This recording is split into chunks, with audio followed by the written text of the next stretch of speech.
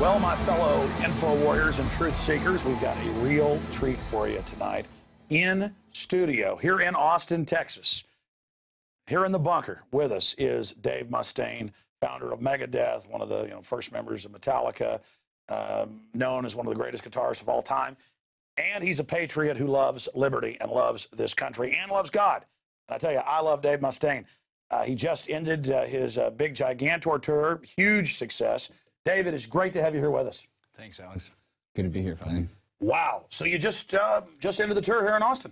Yeah, Gigantor 2012 in North America we ended. There's no telling how much longer Gigantor will go in other countries and stuff like that, but this was the end of the beginning of this year. We started on Philadelphia over on the East Coast and worked up into Canada and across Canada pretty well. We have a Canadian drummer, so we all of a sudden became really huge up there. Good. Is it just me, or is Megadeth getting bigger than ever? Because I hear about it all over the place. I hear it a lot more on the radio. You guys are so prolific, and stuff's even getting better. I think we're getting more popular, but with what happened with unlocking, the recording industry and everybody being able to get records basically at will, we had to kind of focus more on the live aspect. So I think the hard work touring has paid off, because whether record sales help a band survive anymore or not, we're still able to continue to get out to the masses, because, good times, bad times, people like entertainment. And the funny thing is, during, when it's considerably tougher times, heavy metal becomes more popular. So as things have kind of gone in a more difficult period, the same way it was during in the 80s, it's cyclical. It's the same stuff, and times are getting kind of tough now, and heavy metal is becoming much more popular again.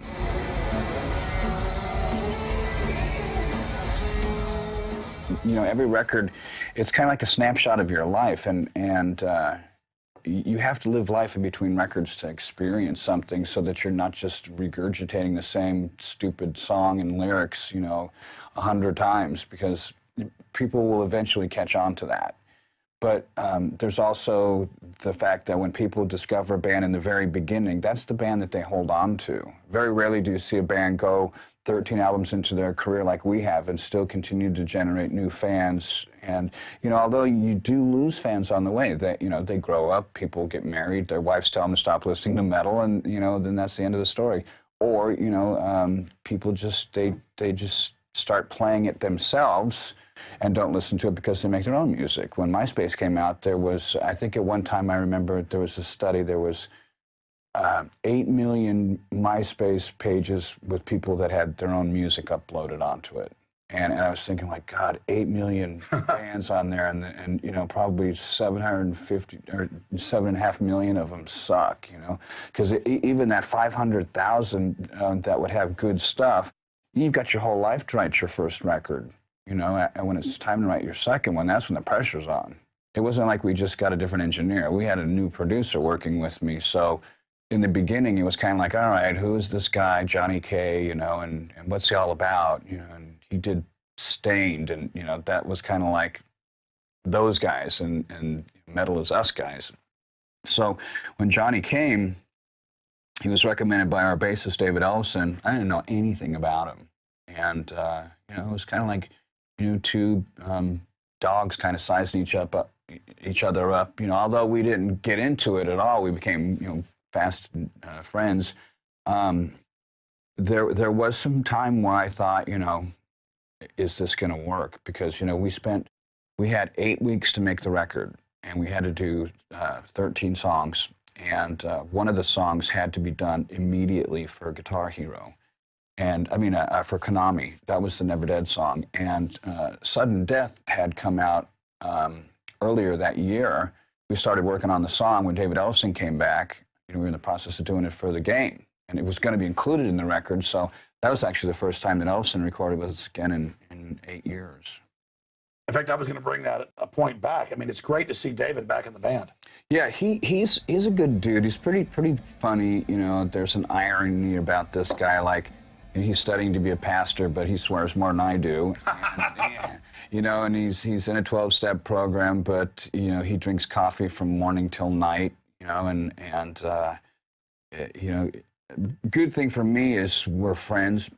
I've always cared about him, even during, you know, the period we went through where we were kind of estranged from each other, you know, because when you're in a band together, you guys become almost like, it's kind of like a weird marriage, so to speak, like a family kind of thing. You know, everybody always says that, but it usually it breaks up because, you know, families fracture. You can't always expect all four people to have the same viewpoint. And we didn't at a period of time, and me being the leader, I had to make some unpopular decisions. And of course, when things go wrong, you know, it's my fault. And when things go great, it's everybody's credit, you know. So I accepted that early in the game because I knew that was how things were going to be portrayed. And when we got back together again after, you know, all the lawsuit and stuff had happened, you know, Dave had, he was contrite about what, you know, had happened. His case against me got completely dismissed, and he actually got really hurt. The fans were really pissed at him for suing me. And I kept telling him, you know what, I love Dave. The sad thing is that, you know, the kids are getting hurt in this, you know. Funny thing is our kids are so resilient, they don't even think about it. They get together and they're just jumping on each other and, you know, acting like stupid kids so that, you know, it didn't even affect him. So I saw him at dinner one time and I said, you know, he said it was the dumbest thing he's ever done. And I said, I forgive you.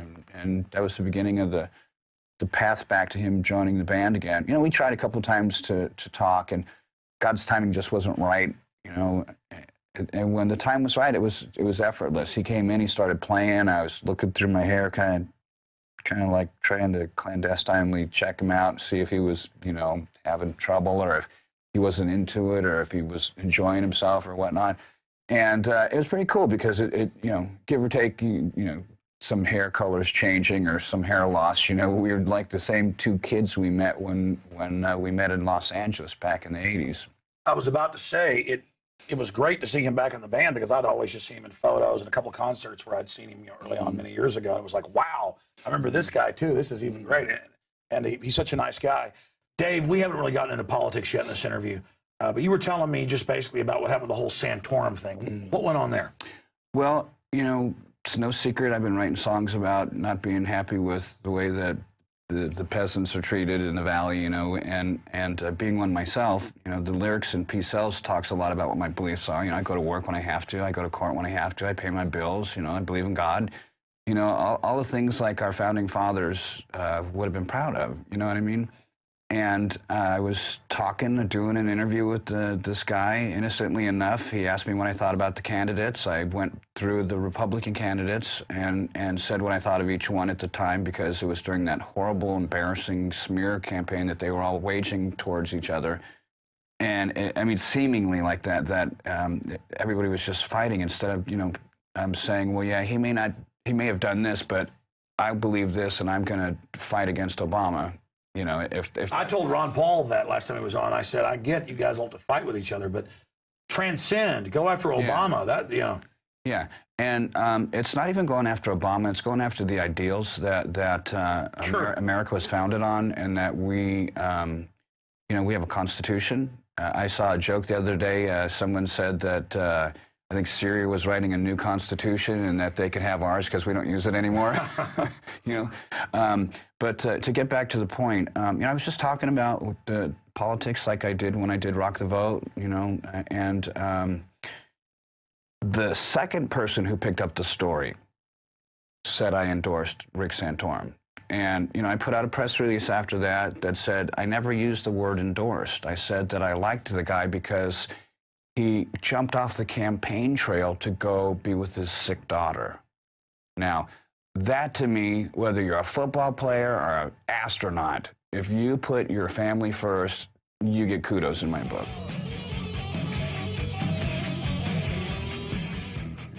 You just had the 30-year reunion with Metallica, and you were telling me in the drive over here, well, that it was a testament, you know, to the fact that dreams really do come true.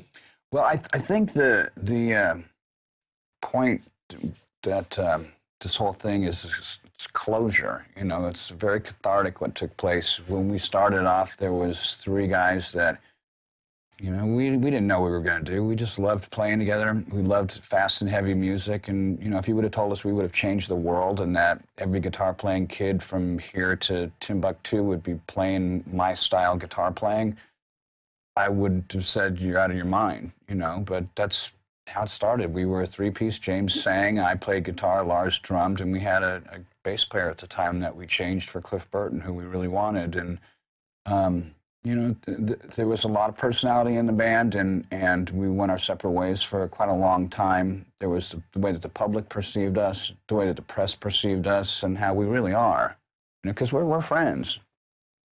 When we got back to each other, to playing with each other, it's kind of like, you know, we have this relationship that the public sees and that the press has and that we have, you know, and it's like the Jacari window, which is, you know, 4 different perspectives: how I see me, how you see me, how I think you see me, how you really see me thing, right? That's one of those weird perception things they teach you in psychology. And, you know, we have kind of a 3-dimensional way that our relationship is. And our private relationship, we've been friends ever since the day we met.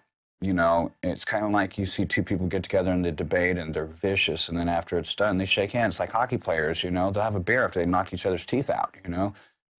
So we've always had that friendship, but the press has used what each one of us would say in jest about each other as real, you know, fiery ammo on each other, and just kind of kept it going, and the public bought into it. And I think the way that, you know, you can ask, is it real, is it over, is, you know, the Big Four stuff we did, and the 30th anniversary, which is totally different. You know, when we did the Big Four stuff, we played Metallica, Megadeth, Slayer, and Anthrax on the same bill, several countries around the world. And when we did the 30th anniversary, it was just me and James and Lars on stage again. Sure, you know, there were other musicians there and stuff like that, but for me, for my heart, you know, when I got fired that day, there was so much I wanted to still do with those guys. And, you know, if I would have got a warning, it would have been different. I would have said, oh, well, sure, man, you know, I want to be in a band. I love this band. It's my band, too. And if my drinking's causing a problem, you know, I'll be comfortable doing something else, you know. But it didn't really happen that way. And I think it was necessary because, you know, you have 2 great bands now. I was about to say, it's fate. We wouldn't have had Megadeth, and we wouldn't have got to see you really charge out. I mean, you never want to toot your horn and say that you really were there to help crystallize Metallica. Well, it was the 3 of us, yeah. You know, I can't take any credit for James's songwriting ability or his guitar playing ability. He is a poet. He blew my mind when he picked up the guitar the first time, because he used to just sing, and I did all the guitar playing, and in fact, I talked between every song, too. And when he picked up the guitar the first time, I remember watching him, and I was like, oh my God, this guy's really, really good. And in fact, it almost intimidated me. I was a gunslinger at the time, so I wasn't really that you know, flappable. But I watched him, I was just like, wow, this guy's really good, you know. And so that's part of the reason I had such a difficult time letting go and just thinking, you know, it's just another band. Just like most people that are in bands, you know, they look at a band as being, you know, kind of like having a, you know, game of cards or something like that. But it was tribal, it was communal, it was like really important to all of us. You know, I remember when we first went to San Francisco, we were doing blood packs with the guys in Exodus, and, you know, cutting our hands and, you know, doing stuff like that. Wow. Yeah, it was crazy times. You know, the Satanic Bible was everywhere, and you know, we were doing all kinds of stuff. Well, I'm not going to say they were, because I don't know what they were doing, but I know what I was doing while I was part of the band, because, you know, there was just an energy that was around it where you just felt like, you know, you were bulletproof. After you left, you know, but continuing, the writing is amazing, like Justice for All and just all the themes. What can you tell us about James, where that type of stuff comes from, his background? I mean, you've got to be pretty in tune and smart to write stuff like that. Yeah, I don't know. I know that James and I have a lot in common with our parents and some of the hardships we had growing up, being kind of awkward and not socially the center of attention and stuff like that. So I think a lot of it could be inspired by the same emotions that I did, kind of like, you know, stuff that I believed I wanted to share with people, or other things that I thought, you know, you're missing the point here. A lot of the songs I wrote back in the beginning of my career are just as relevant now as they were back in the 80s when I wrote them. And in fact, the song Rest in Peace I wrote when I was a teenager, before I was in my first band. So, wow. You know, that song was back when I wrote Jump in the Fire, Mechanics, and Rest in Peace. Those are my first 3 songs I wrote. Hangar 18 was the 4th one. And I never showed those guys Rest in Peace. I did show it to this band called Child Saint, which was this bar band from Orange County somewhere. And KNAC was popular at the time. And me and David Ellison are driving down the road. And Dave's nickname is Junior because there's 2 of us, and I'm the older one. And so we're listening to KNAC, and all of a sudden I hear my music, and I'm frozen solid in anger. Oh, yeah. You know what? You could have hit me. It's with that feeling of, yeah. I was so mad. My butt grew together. I was going to kill these guys. And at the end of the song, the DJ goes, and that was Child Saint by Child Saint. And I went like, oh, my God, they stole my song title for a name for their band, too? So, you know, because Rest in Peace was actually called Child Saint when I first wrote it. And I remember... You know, when you first start, you never think that crap's going to happen to you. The drummer from the Circle Jerks, when he found out we were called Megadeth, Megadeth, he went out and copywrote the name Megadeth with the proper spelling and charged us $10,000 to get our name back. That's the kind of dirtbags that are in. No, it blows you away, the chicken shit stuff that goes on. Yeah, it was pretty uncool. I mean, I kind of sort of know the guy through separate circles, and I don't really know if he's a good guy or a bad guy or anything like that, but that act was pretty unctuous, you know, and especially between 2 musicians. You know, I know that the guy was kind of playing music as a hobby, but I like the Circle Jerks, and that pretty much closed the chapter on me ever listening to them again, because I just felt... God, you know how hard we're trying to survive? Man, me and Dave are living in a studio and we're panhandling money to eat. You're best buds with my manager, so you know this. Yet you're going to, you know, try and nail us for 10 grand? He got it. Now, you're legendary for not taking crap, and I respect that. I mean, did they get a stomping for what they did? Well, I think him having to spend the rest of his life being a CPA is a good enough stomp. Exactly. What comes around goes around. Yeah, because the music industry has a way of taking care of its own. And even though I didn't ask for any help from anybody, I think that, you know, if you wet the bed, you got to sleep in it sometimes. And you know, there's a lot of people who don't like me. Sometimes it's because, you know, they'll ask me to do something for them, and I just say no. You know, it's not like I say, no, mofo, you know, anything like this, or have, you know, their tires slashed or get a beating or anything like that. Dave, people always take a shot at success. Yeah, they do. It's because, you know, they want an easier, softer way. But I think that, you know, us as a race, we're wired inherently to want to do good and to want to succeed. I mean, you know, that feeling we don't get a feeling, that rush that we get when we do something good for somebody the same way that we do when we do something bad. It's a totally different feeling. Exactly. I spend all my time trying to not accidentally screw somebody because it's not that it's even like some code. I just want people to know I do what I say I'm going to do. Yeah. And then I see other people who like have no scruples. They think it's like some power they've got that they'll screw everybody. Mm-hmm. I'm like, no, they don't get it. Because I just instinctively know when you do something to people, it comes back 7 times. Yeah, and most times, sometimes it doesn't even get an opportunity to get 7 times. The person pays with their life. Like there was a Satanist who, when I got saved, I told my tour manager, my agent, you know what, I have to kind of take this slow because, you know, my arms hurt and I don't know if I'm ever going to play again. If I do play, you know, there's certain things I kind of want to veer away from. You know, I don't want to play with any satanic bands. I'll play with bands that have darkness in them because we all have a little darkness in us or we wouldn't be human. But guys that are confessed Satanists and, you know, I just don't really have time for that. You know, it's not part of my problem is I feel violent around those people. Well, I've been able. I mean, I want to, you know. Yeah, I can control my emotions because, you know, I know that you know it's not the sinner, it's the sin, and exactly. You know it's like that whole thing about, you know, me being against gay marriage. You know, I have the same position that Hillary Clinton and Obama have towards the gays. You know, look it up. You know, I'm a Christian. I'm a heterosexual man. It's like, you know, me worrying about cat owners. I don't like cats, you know. I don't have anything against them, but I don't want one, you know. I mean, that's a really crazy connection. No, I get it. I'm sick of having it shoved in my face, whatever issue it is. It's like people kissing in front of you or, you know, for no reason or whatever. It's just like, it's forcing an idea on you that I'm not even attacking people, but it's just like, don't attack me for the way I am. Mm. You know, I have my preference. I have who I am. And then don't wage war against marriage and families and all of that. For me, the whole thing, you know, when people ask me questions and stuff like that, I've got to kind of take I got to think, okay, what's my role here in life?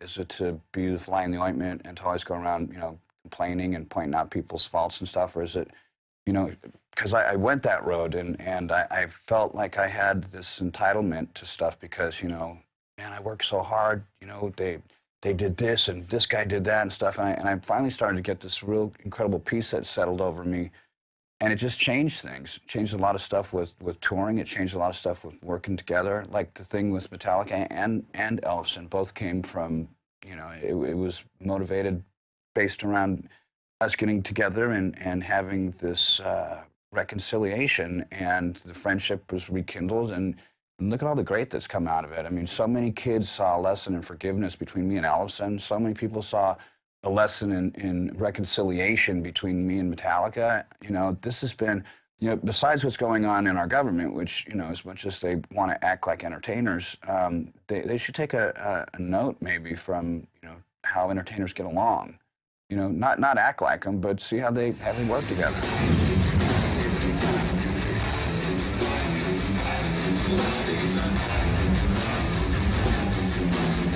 Well, in my own life, having now 15 million listeners a week, I'm getting to experience, because I never got into this trying to be a celebrity. I had information I want to put out, kind of like an artist or a musician has something that's just exploding from them. You want to put it out there. You want to be appreciated. But I had no idea what it was like to have people kind of put you up on a pedestal. You're still just a regular person, but they think you've got some magic special something. And then when you can't deliver it to them or somehow give it to them, then they seem to get upset just because you're trying to walk down the road and walk your dog, and you know you got to get home in 10 minutes, and they're mad that you won't sit there and talk to them, and then it hurts because they want a little piece of you, and you just don't have it to give. Yeah, well, it's like two examples to give you real quick. I was in Canada just recently, and some guy was out in front of the hotel, and we walked right past him, and he didn't recognize me. So I didn't think he was a fan. So we go to the show, and we had this really great thing from Live Nation where they had the ticket holders could upgrade their tickets to where they could meet us and have like a backstage party and then get first seating and all that great stuff. And this guy comes up, you know, the four of us just standing there, and all these fans are coming in, they stand in the middle, and they take a picture, and they move on, or two people, and blah, blah, blah, and all this stuff. And everybody's laughing because they're all listening to how we're interacting with these guys. And then all of a sudden, this guy walks up, and I go put my hand out. I don't recognize him from Adam because, you know, he was just a guy on the street. And then he goes, "You snubbed me at the hotel." He wouldn't shake my hand. I said, "Okay, well, fuck you then." And I walked out of the picture, and everyone's like, "What's going on?" And the security guy comes up to me, and he goes, "Don't worry, I haven't liked that guy since he got here. As soon as the show starts, I'm throwing him out." And I said, "Well, don't do that." But, you know, and see, for me before, the guy that I used to be when I felt like the world owed me something, I would have said, yeah, as soon as the doors are open, kick him out, beat him up on the way out, you know. But, you know. No, it's sad that obviously he was looking. That's what a stalker does. They look for some personal way. I've learned they want you to slight them so that then they can attack you. It's really weird learning all the psychology. And of course, then you go and meet whole families with their kids with these beautiful awake eyes, and that's what makes it so good. But then there's the people who love you, but they hate the fact that they like you. So it's like some kind of weird little relationship they want.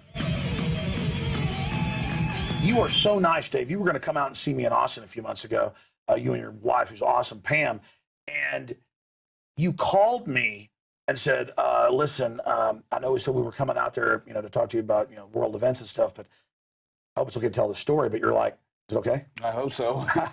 No, but you're like, listen, I apologize. I can't come out. You know, I'm not feeling too well right now. And I said, Dave, don't worry about it, man. Whatever. That's great. I'm just honored that you want to, you know, come out and, you know, hang out and stuff. We've, you know, known each other, talked on the phone a lot over the years, met a few times. Then all of a sudden I hear like, Dr. Wapner, and ambulances and stuff. And I'm like, where are you? You go, well, I'm in the hospital. Now I learn you couldn't even walk. And here you are, because most even famous people, even if they're great people, they know they're important, they're busy, they learn to not care about other folks. Here you are calling me up, you know, to tell me, hey, I can't come out there, you know, next week. And then later I learned you're like in such pain you couldn't even walk. So I'm just blown away that you would like actually call me and they wouldn't tell me, by the way, I can't even walk and I'm in a hospital bed. I mean, Well, funny thing is, you know, your parents tell you stuff when you're growing up, and you kind of, it's one in one ear and out the other ear. And my mom used to tell me when she watched me play guitar to stop shaking my head because I was going to, you know, rattle something loose up there. And she was kind of mocking me. My mom had a pretty weird sense of humor. And the irony is that last summer while we were out doing Mayhem, my arm went numb again. And I had to finish the Mayhem tour with only 2 fingers working. Wow. And our songs require more than 2 fingers, you know.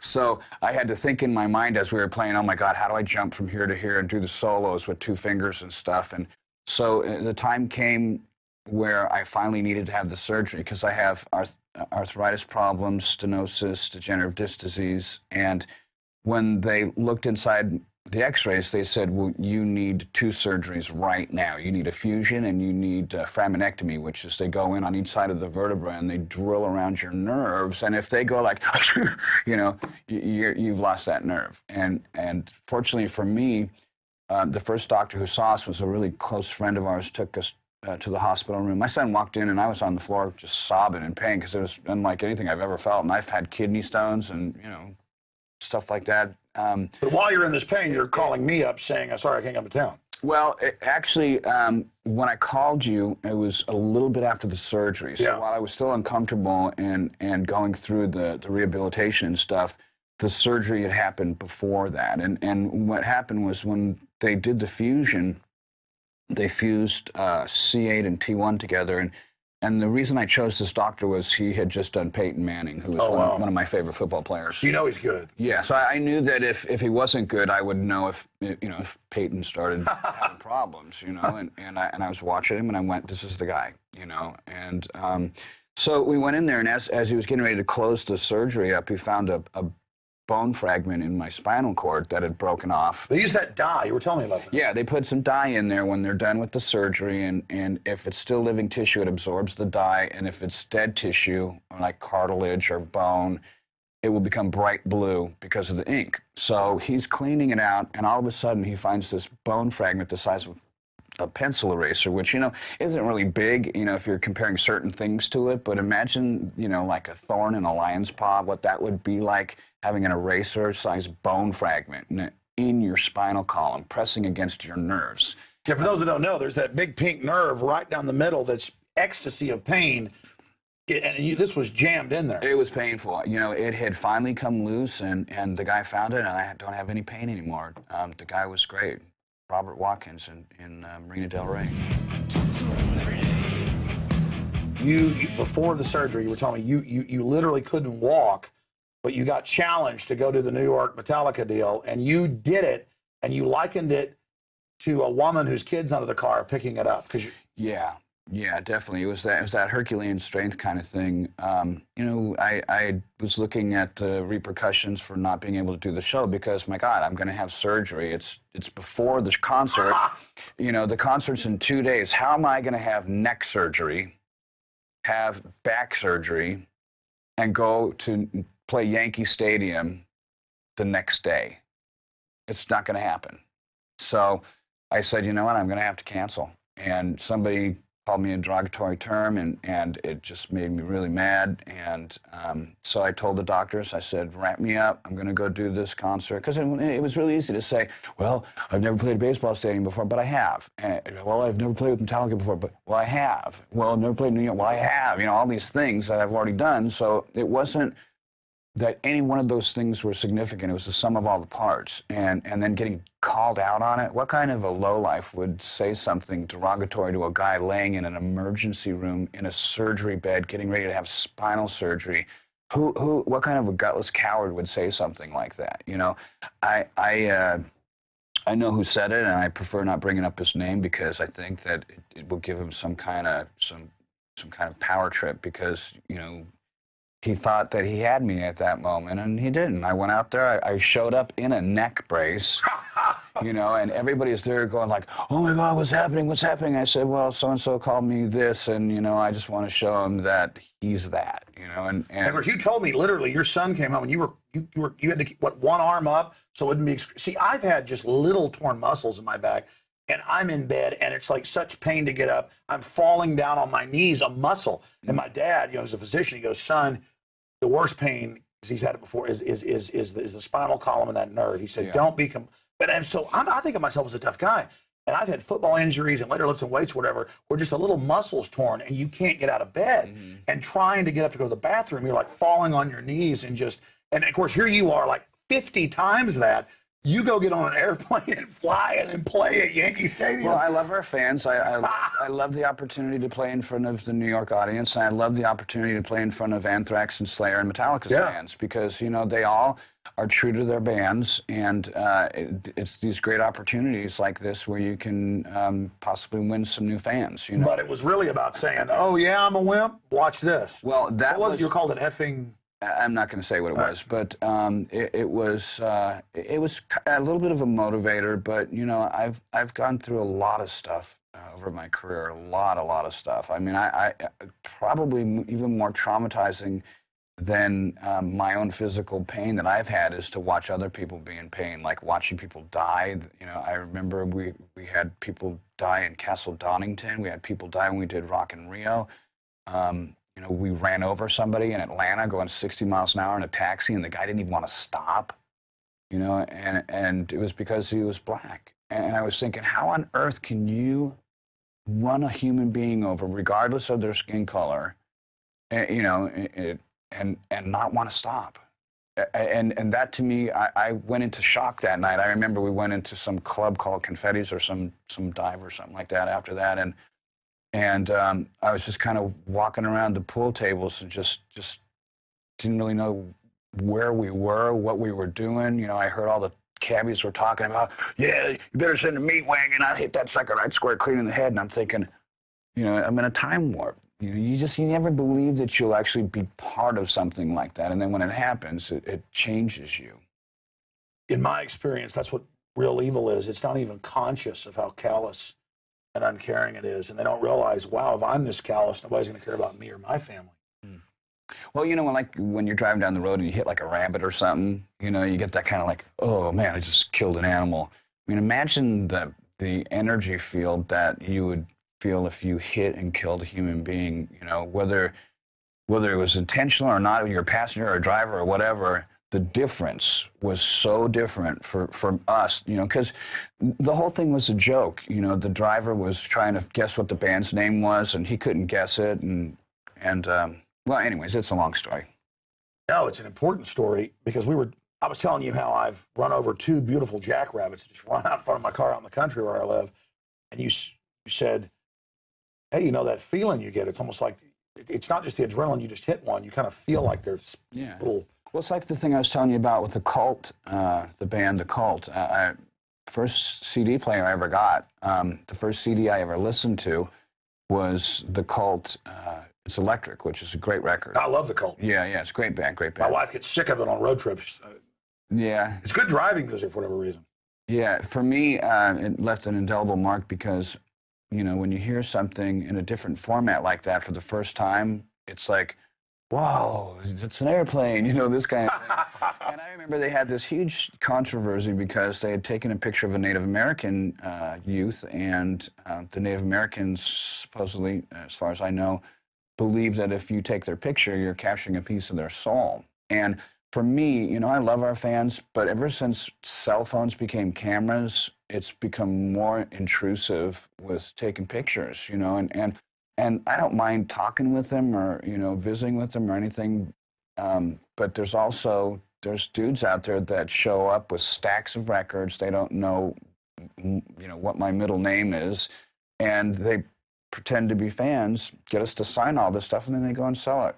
You know? It's disrespect. It would be cool if they said, look, you know what, man, I'm going to sell all this junk. Would you sign it for me?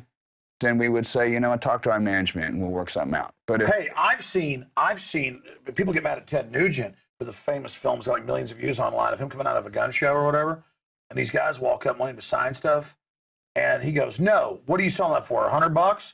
Give me 25. They're like, no, and he goes, well, then don't ask me to sign it. People are like, oh, look at it, Ted Nugent, who I've interviewed. He's a nice fella. I don't agree with all his politics, but he's like sitting there, you know, telling them just nicely, no. Because they have stacks of them. And he goes, I found out you guys are selling all this. I have a story with Charlie Sheen. I'm walking out of this restaurant with him, nice fellow, like to, politics and things, had some trouble, but he stops and signs one record, some other thing, and he signs a photo, and it's not even his record. And then he signs some poster of his TV show, and there's like 8 of these guys lined up. And he signs one, and the guy goes, "More, sign more." And he goes, "No." And then they get mad and start chasing him to our car, getting on our face. Mm-hmm. And it's like he is sitting there signing and signing and signing and signing. And then they're mad when he won't sign more. Yeah, there are some people who have got between the musicians and the fans. It's not hard to do because, they know a couple key songs. They know your name and they act excited.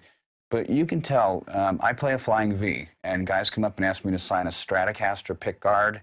Well, that's kind of notorious in America, as far as I know, unless you're just visiting this planet. If you got a pickguard, which is that little plastic cover on the front of your guitar, and it's for a Stratocaster, I don't play a Strat. I play a V guitar, and it doesn't have that pickguard on it, first off. And second off, when they've got dozens and dozens of the same picture,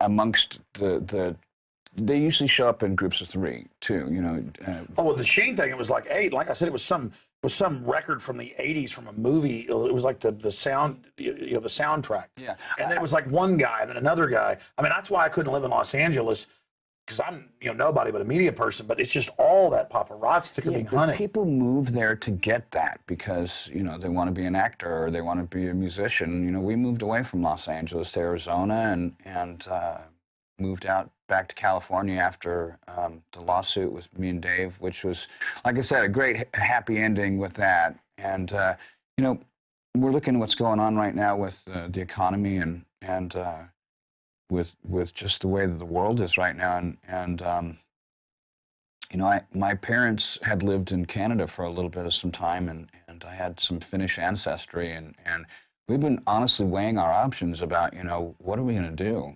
Because if things, if America turns into what it appears from all intents and purposes it's going to turn into, I won't have a job, I won't have a house, I won't have any savings, and it's not my chicken, it's our chicken. You know what I mean? But I wanted to tell you this other thing, too, when you said Charlie Sheen, he's going to be in Brazil when we go down and do our festival. He's going to be on the night, or 2 nights before us. For the one night, he's playing, it's a 3-day festival down there, and I just found out he was going to be on the first show, and I was like, nuh-uh.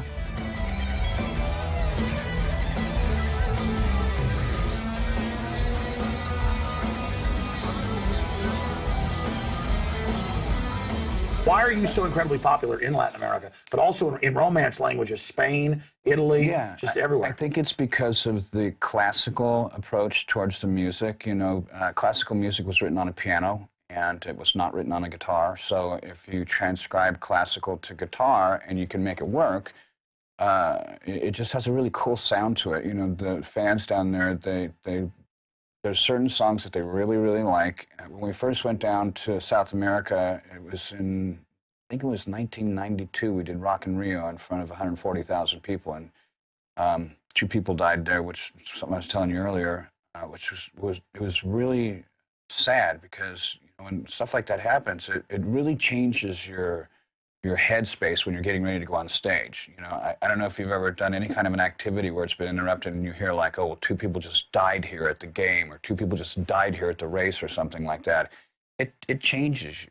Well, there's something dangerous and scary about a giant crowd. Yeah, there's a lot of power out there. I mean, I love going down to Brazil. I love all of the foreign countries that make an effort, to learn English, to be able to understand our lyrics instead of just kind of singing along. We did a meet and greet the other day. I can't remember what city it was in, but this young man had come up from Mexico. And usually at the meet and greets, they pop up, they take a picture, and they walk to the end of the line, and they go back to their groups, drinking and eating and snacking and all that kind of stuff for the meet and greet party that we were having, I was telling you about. So this guy stops, and he pulls out this letter, and everyone's trying to pull him away from us. And I thought, bless his heart, don't you move him. I'll get so mad if you take this kid away from us right now. He's gone to all the trouble to transcribe his native tongue into English so he can tell us how privileged he is to be here and how nervous he is to try and talk with us. But, you know, how much we've helped him in his life, because, you know, sometimes you just need that one person to kind of just make that 1 degree adjustment and you'll go right back to home. If not, you know, you travel too far off course, that 1 degree, you know, you could end up who knows where. So when he came and said that stuff, and people were trying to pull him away after it was over, so I was like, man, don't do that. The fans that come from foreign countries to come and see us, you know, it ain't cheap, especially nowadays. You know, oh, yeah. Gas, $12 a gallon over in France, and we have a French couple that come all the way over to see us because they're, you know, diehard fans. They flew to Phoenix to see us. I saw them there, and I was thinking, man, I don't know, maybe your husband's a doctor or something, but you know what? You spend a lot of money coming to see this band, and we're going to make sure that you feel, you know, our gratitude for that. You know, you can't buy a relationship with a band, but I think a band that has musicians in it that are in touch with reality, understand the effort that fans make and how expensive it is to buy the T-shirt, to pay for parking, to get a couple of drinks, you know, to buy a bag of popcorn. Dave, that's the thing about you is I'm not just saying this. I've gotten to know a lot of famous musicians. I've gotten to know a lot of Hollywood folks, not like you have, but even if they're good people, they still get a sense of entitlement. You are so down to earth, and that is, I think that's what makes you so human. That's valuable. Well, again, you got to think where I grew up. I grew up in the gutter, so, you know, I mean, all this wealth and stuff like that, it's important for me to be able to provide for my family, but I love macaroni and cheese. You know, I'm a simple guy. You know, if I'm starving, you know what McDonald's will do. You know, but I mean, I know that's. You told me the Louis Farrakhan story. I haven't seen that video yet. Yeah, it was on one of the major news networks. I need to look that up. Yeah, it was pretty funny actually. Although, you know, I respect people who dedicate their life towards trying to pastor or shepherd people. I don't know enough about this dude to know where. Sure, but tell me the story. It's funny. His whole thing was, but he was mad because McDonald's was. He had said that McDonald's was poisoning them, and that they put stuff on the food and it's addictive. And, you know, a lot of us are aware of that. We've known that for years and years and years. It's great to see, you know, people of all races and all walks in America be able to, you know, discover the facts that are going to help them to live healthier or more prosperous lives, you know. I mean, I'm a born-again Christian, but, you know, I don't push that on anybody. Sure. You know, I mean, I had to tell the guy in Seattle, you know, I'm a Christian. Stop asking me these questions, dude. I don't, you know. Gay stuff is not part of my life. No, they make it the issue like you're attacking them. That, you're not even bringing the issue up. But no, do the Farrakhan imitation. It was really good. Well, I don't. It was good at dinner. I don't know how to do a Farrakhan impression, but I just remember that he was growling. He was very angry, and he said, I feel bad even saying it. So they were laughing at him, though. They started laughing, and he said something like, GD, stop laughing. I ain't kidding. They're trying to kill you. And you know, I remember Louis Farrakhan and Malcolm X and stuff from when I was growing up, and that they were just smartly dressed men of color, and they had their own beliefs, and they tried to encourage betterment for what they thought. You know, I mean, because we all have our ideologies that we believe. They're trying. In. Yeah, and trying is what it's all about. Yeah, and God will bring you the rest of the way. I know that he's had a lot of changes in his heart lately, from what I've heard. Yeah, yes. And you know, it was just neat to see, you know, just somebody, you know. The way you told at dinner was hilarious, and I haven't looked it up yet, but I believe the story happened, because we'll probably play a clip here on the show. Yeah, just play it. It's a lot better than my impression. Have you been to McDonald's lately? I'm not laughing, damn it, I'm not laughing. And damn it, don't you laugh. Because they're killing you with your taste buds. You don't understand Satan. But you'll hate me for exposing them today. There's a slime in the burger. It's got silicone. They've practiced how to deceive your taste buds. He's like going, hey, listen, they're putting stuff in this to make it addicting. And they laugh at him. He's like, the Happy Meals. And he goes like, listen, GD, I'm not joking. They're killing you.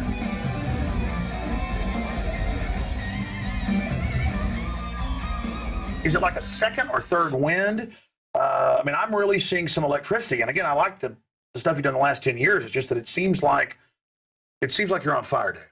I think, you know, me getting honest with myself and starting to let, you know, the public know that I have some things that I know that I struggle with, and to reveal it, it took all the power away, the secrecy of, you know, trying to struggle with these things in the dark. I remember when I first went to England, you know, they thought that I'd lost my mind because of the way that I spoke, you know, instead of being tight-lipped and not telling any family secrets or anything like that. You know, I've always been really open with our fans. And I think when my book came out, that really changed things for a lot of people. The book? Yeah. Yeah, tell us about the book. The bestseller. Yeah, it was a New York Times bestseller. And the timing for me was great because there's been an enormous groundswell of people writing books now. And, you know, I was really blessed that mine became a bestseller. Some of the people that are writing books, I think they should save the paper. There's another musician, I saw his book and I flipped through it, and first page I landed on, he was talking about sucking and doing all these drugs and stuff and having sex with girls and all this stuff. And I flip a couple more pages, more drugs, more sex. And I flip a couple more pages, more drugs and more sex. And I know this guy. He's not very attractive, so I'm thinking, this ain't true. You know, and you think a lot of these stories, you know, they expected me to be like name calling and you know, slinging mud and everything. And I didn't want to do that. I wanted people to understand me. Get the essence. Get to know who I am. You know, get to know what makes me tick, why I believe the things I believe. You know, it's not because I'm some nut. I was brought up as a Jehovah's Witness, and I rebelled, and I got into witchcraft. And then when that really destroyed my life, you know what, I was sitting on a hill one day, and I mean, it should be this easy for all of us to find peace with our Creator, whatever that power is that you believe in, whether it's God or it's, you know, a crystal or whatever your trip is. Mine's Jesus and God.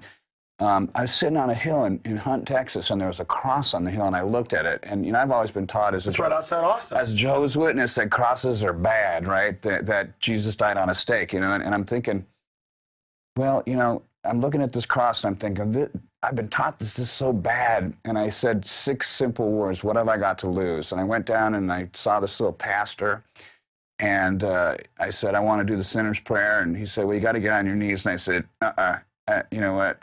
I'm Dave Mustaine. I'm too cool to get on my knees to pray. So, you know, I did the sinner's prayer sitting up. You know, I was resistant till the end. The power is getting on your knees. Yeah, you know, of course. And now, you know, I'm completely surrendered. My life's been proved 100 million times. And I've actually got some really good friends now. You know, people that most people would think, well, why are you friends with him? You know, he's not a celebrity. He's not a musician. You know, you talk about me knowing people in Hollywood. I made a preference in my life to not know a lot of people in Hollywood. People part of my circle. Sure, I know them, but I'm not interested in being a socialite there. Because, exactly, it's hellish. Yeah, and I just think that, you know, when you're dealing with an actor, hello, you're dealing with an actor. You know, you're going to be friends with an actor. You never know. It's like a box of, you know, chocolates with Forrest Gump. You know, you never know what you're going to get. That whole thing. You know, I mean, I had a bodyguard one time who lived with a guy that was an actor, and every day he would leave. You know, you didn't know who you're talking to. You didn't know if he was in character or who he was, you know, because it is weird. You know, he would say nice things, and it's like, you know, you expect him to go like, marvelous, this kind of stuff, you know. Well, there's the narcissism. I mean, the archetype of the actor is like a narcissist. There's a lot of people who aren't narcissists who are actors, but yeah, it's all about this false reality for them, and that's why the system uses them so much. Dave? Sometimes it's a form of escapism, though, because music has been a really great way for me to be able to, you know, go in the corner and you know, cry it out with my guitar. I remember when Cliff Burton died, I got in a car, I went downtown, and I did something that, you know, was regrettable. I went down there and got some party stuff, and I went back to my house, and you know, I tied one on, and I picked up my guitar, and I wrote In My Darkest Hour, in one sitting. You know, it wasn't in one time all the way through the song from beginning to end, you know. I mean, they only do that in movies, but, you know, it was one sitting, and I remember just crying and just thinking, why did he die, and how come I found out the way that I did? You know, because I didn't find out from the band. I found out, like, through a third party and stuff, and because our relationship had so much stress over the years, you know, it didn't dawn on them to call me directly and tell me, hey, this happened. You know, so is it true? It was like the bus was laying over, and they described it like the Wicked Witch, the boot sticking out. I don't know about that part. I don't want to be too graphic. No, I don't know enough about what happened. I just know that He was sleeping in one of those European buses with a window next to the bed, and the bus lurched because it was swinging back and forth from hitting black ice. You know, we hit black ice when we were driving out, when I was still in Metallica, when we drove out to New York. That's why in the first album, Kill 'Em All, why it says, "Fuck you, Laramie, Wyoming," because, you know, we crashed in Laramie, Wyoming. It was my turn to drive. You know, I'm a little surfer kid, and I'm driving along, and all of a sudden the truck starts going like this. I'm going, what is happening? And all of a sudden the thing turns around, and then it stops in the middle of the freeway, and 18-wheelers are going, past us, and this Jeep starts spinning towards the front of the U-Haul. I pull this guy out of the way, and it smashes right into where he was just standing. He could have died. So that's what that whole thing on the album is. You know, you see those credits, and you always wonder what on earth they mean. Now, we've got a big bus, and when that thing's going 80 miles an hour, I mean, it's like, this thing is huge. I'm telling the guy driving, I'm like, I don't care if we get there late, slow down. That's too fast for a bus to go. Oh, I knew exactly. Yeah. We tell our driver that, you know, he's got to drive really cool. You know, I mean, especially when they do those long hauls. You know, one of the things I think is really cool that America's starting to do is they're making the drivers have to break their shifts up now. You know, there's an epidemic with our trucking industry here in America with them having to work incredibly long hours to make ends meet, and sometimes people make the ultimate sacrifice, and they'll compromise their integrity and rely on stimulants to do their job. And, you know, when you're not clear-headed, sometimes you make mistakes, especially judgment calls behind the wheel when you're driving a truck. People get hurt. I remember reading a book a little while ago about this guy that just got ran over by an 18-wheeler in his car, and he survived. He was crushed to death scientifically, but he lived. And I just saw something on the news that just happened just a couple days ago, too, that a woman had been run over by an 18-wheeler and she lived. And I mean, how can you not think that there's some kind of a good force in the world when stuff like that happens? You know, say you don't believe in you know, God. You got to have some kind of belief in a power that's greater than yourself when you see stuff like that happen, you know, where people have these miraculous escaping death kind of things. You know, we call them guardian angels and stuff like that, but I've had a lot of those close calls. Just created a new guitar app that teaches kids how to play guitar, and I actually was involved in this, so the tablature's authentic. And that company's called Rock Prodigy. And by the way, I saw the reviews in Wired and stuff, and they're not hyping it. They say it's like the best. 5-star. Yeah, they say exactly. They say this is like revolutionary. Yeah, and I'm going back home when we leave. I'm visiting with you to do some more songs on it because it is such a revolutionary program. And finally, now kids that learn tablature. I remember one time I watched this guy. Well, I didn't watch him. I read some tablature. I have to count the notes and stuff because I'm self-taught, but this guy named Wolf Marshall, who is a famous tablature guy, had done one of our songs, and the very beginning of Holy Wars,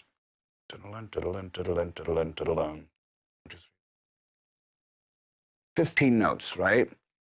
I think he had like 4 mistakes in the 15 notes. There was at least 3 or 4 mistakes. Now, if you equate that over the entire song, how many mistakes? And that's me playing by myself, and he couldn't even get that. So I thought, this guy's done great for guitar players, but you know what? There is a ceiling with all people's ability, and since I believe mine's a gift from God, you know what? I sometimes don't even know what I'm doing. So a lot of times when people try and interpret it, I can't even say if it's right because it'll just be like a passing note sometimes. Like a guy go like this on a piano. Sometimes there'll be notes that are missed, and sometimes there'll be notes that are hit twice, and that's just kind of the way the guitar is. But this application has specifically been geared for guitar players from any level to start, from beginning up to someone who is like even semi-professional. When you get up to where my level is, because most people are too arrogant to take lessons, there's not really a lot of software that's been developed for them yet. There's a lot of transcribed stuff.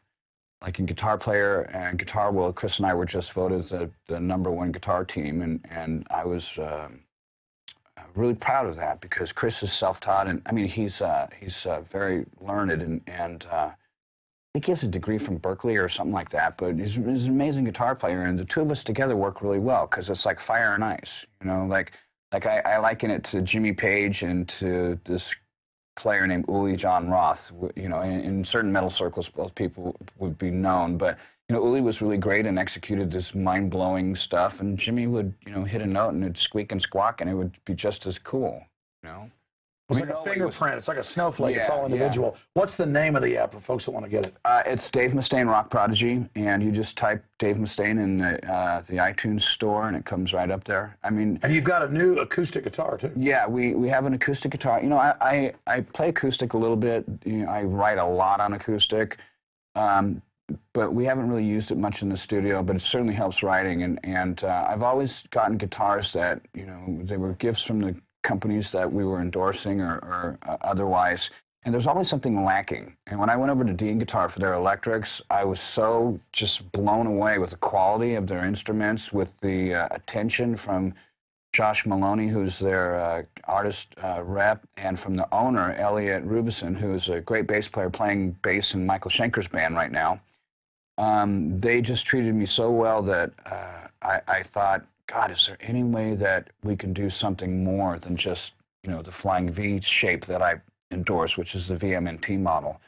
So they said, yeah, we would love to do that. So we added another electric model, and then the acoustic came around, and I said, let's try this. And they, you know, initially there wasn't, like, you know, much attention to it because, you know, an electric guitar player playing an acoustic guitar. But when we did the design on it, the sound holes, the way that the thing sounds, the playability, the shape, the design, I just found out from one of my friends at the company there that they just did something with SkyMall, and the guitar is going to be in SkyMall. Wow. And it's like, On every airplane. yeah, every 130 million people see it every month for 6 months in there. And the cool thing is it's a guitar with an American flag on the front of it, you know, and Beautiful. the flag's all blown to hell, like right now, where we feel like, you know, we're the redheaded stepchild of the world right now. You know, it just seems right. And they named the guitar, I called the model itself a Mako because the sound holes on it look like a gill on a shark. But when they did this, people lost their minds over it, and they ended up calling it Glory. So it's the Dave Mustaine Mako Glory. Well, you've already risen so many times, but I can feel it. I mean, Dave Mustaine Megadeth is turbocharged.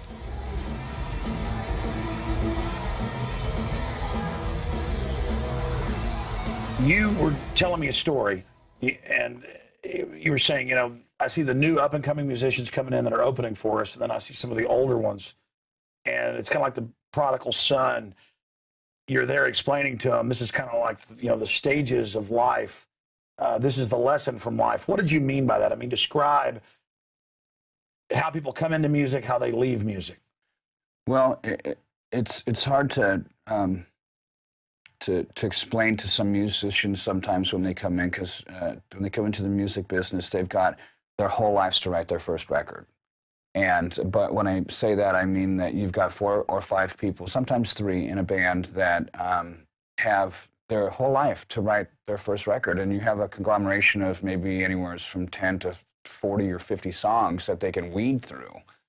But after that process of elimination, you realize a lot of it is just kind of like, you know, getting rid of the gristle and the fat and stuff like that. And you get down to the real meat of all the songs, you kind of don't have a lot left. And then when it's time to do your second record, the pressure's on. Our second record was Peace Sells, But Who's Buying? And that was, for us, way more successful than Killing was. And as we've grown along, we've learned a lot of things on the way. And some people you can talk to and they'll listen to you, and others, they're like, you know what, thanks for the information. I don't need any more anything from you. You know, and sometimes I look at them and I think, well, you know, you're going to be in one of those guys that gets in a band and, you know, it doesn't mean absolutely nothing. You know, when I got in a band, it was to be in a band for life. You know, I never intended on having to part ways with Metallica, but it happened. You know, and I don't intend on parting ways with Megadeth, but you know what? At some point, I'm going to hang up my guitar.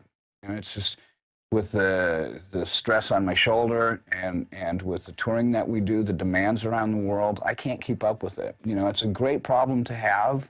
You know, I think God's really blessed me in an amazing way. All the bad stuff that I've done over my life, that, you know, just by saying something as significantly and symbolically simple as just saying, hey, you know what, I'm not God, you are, and I'm going to listen for a little while and see what happens. And, you know, the road got smooth and my career's turned around. I got my best friend back playing bass with me. My kids like me. You know, traffic's gotten better.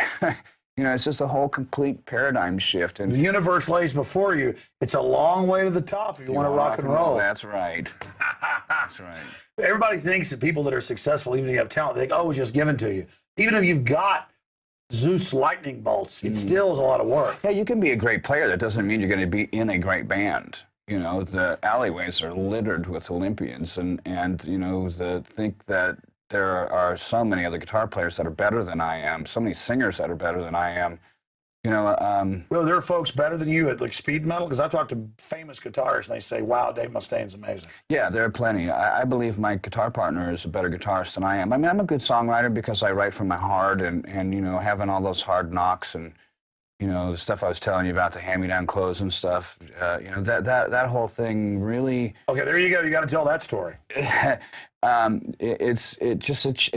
gives you character, you know, and you know, just growing up and wanting to fit in, you know, when you finally get that shot, it becomes inebriating, you know. And when I finally knew I was going to become something as a musician, I felt like, you know what, I'm not going to be this latchkey kid anymore. I'm not going to be wearing, you know, hand-me-down clothes. I'm not going to be, you know, getting food stamps and having to get lunch tickets at school and all that stuff that, you know, you look at a kid like that in school today and you think like, oh, he's a low-income punk. He's a brat. He's never going to amount to anything, you know, and I was that.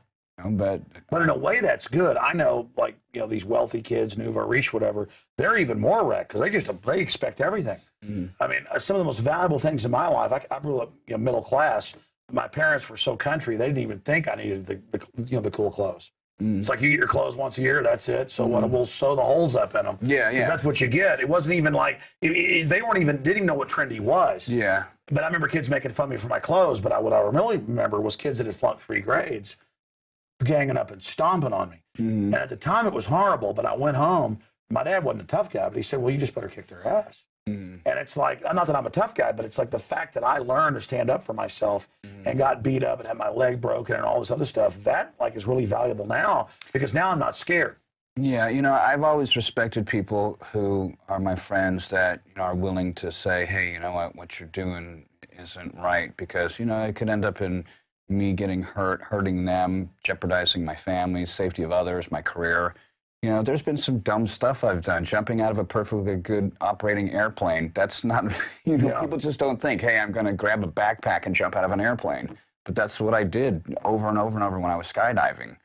You know, and the thought of that now that I'm a little bit older, I was thinking, oh my God, because Justice, our son, had said that he wanted to skydive, and I was thinking, oh God, how do I tell him not to do this? You know, because I was crazy at the time. I wasn't even supposed to skydive. I'd done an interview, and again, English into a foreign language translated back into English. I told some lady that I wanted to skydive, and she said that I did, and I was so gullible at the time and so conscientious of all the people that were always, you know, going after me. I thought, well, I gotta do it so that I don't look like a liar, you know. And it's sad when you're in that place where people have that kind of control over you, you know. Fortunately for me, I got healed from all that, but it was fun the first time I skydived. Well, Dave, I don't want to worry you out here. You've done an incredible job on this interview after this long tour, and it's just amazing. You wanted to tell the Bill Clinton story, so let's close with that. Oh, well, I had gone to the White House because I'd done that work with the Rock the Vote thing, and I had gotten asked by some people out in Los Angeles to get involved with that. Unfortunately, can't remember their name. I do remember Dave Sorelnik from MTV was helping me as I did all the coverage, and you know, got into the Democratic National Convention and covered a lot of stuff and talked with a lot of people, and that kind of solidified my kind of curiosity that, you know, as a political writer, as a songwriter, that, you know, I can do something that matters. So when we did the Rock the Vote thing, there was also the motor voter bill that got passed in California. It may be in other states around the nation right now, I don't know, but it made it simple for people who had a driver's license to be able to register to vote. You know, voting is a huge part of the democratic process. You know, I mean, you watch them vote on cooking shows, stuff like that, you know. So I thought it was important to get involved with that. Dwight Yoakam was in on that. A lot of other really cool people were in on that. And when it got passed, we all got invited up to the White House, and we went up there with the dudes from Living Color and stuff, and I kept thinking about Willie Nelson smoking dope on the top of the White House, and And I wonder if they still do that, that kind of stuff. And I had my little coin at the time because I was in a 12-step program at the time. And I walked up to President Clinton and I said, "Hello, Mr. Clinton." I said, "This is my coin here." And he took it from me and he stuck it in his pocket. And I said, no, that's not for you. I just wanted you to hold it and give me some mojo, And so he goes, "Oh, I'm sorry." And he handed it back to me. And yeah, that was my my moment with the president. I thought it was pretty cool. I think that it's something that everybody should aspire to do, to make a contribution to this great nation for the good of everybody. And if you don't know the difference between what's right and what's wrong, just open your mind up. There are great outlets like you here. Some people may not agree with everything that you say. That's what makes us individuals. But there are a lot of people who are people like you that believe in country and God and family and stuff like that. I know you as my friend. You just got to kind of look for the good in stuff. It's right there, hidden right in front of your face. The answers to everything that's going on with us, our health, our economy, our government, our foreign policy. If you want to get involved, just get involved. That's what I did. I didn't know anything about the Rock the Vote movement or about the motor voter bill, but I got involved. And now, I mean, although it's not a big deal, most people equate the Department of Motor Vehicles in California is like, just a sweatshop for people to go in there and sit it out when they get called to do their license. But, at the end of the day, I did something, and it mattered, and it made it easier for other people. It's about empowering humanity, and that's what matters. Dave Mustaine, incredible interview, Megadeth.com. Thank you so much for spending time with us. You're welcome. Wow. Well, that's it, folks. In-depth interview, just amazing. I think that's one of the most in-depth interviews I've ever seen with Dave Mustaine, right here in the Infowars compound. We appreciate all you out there supporting us and spreading the word. And this is one for the record books. Lord willing, we'll see you back here tomorrow night. Stay tuned.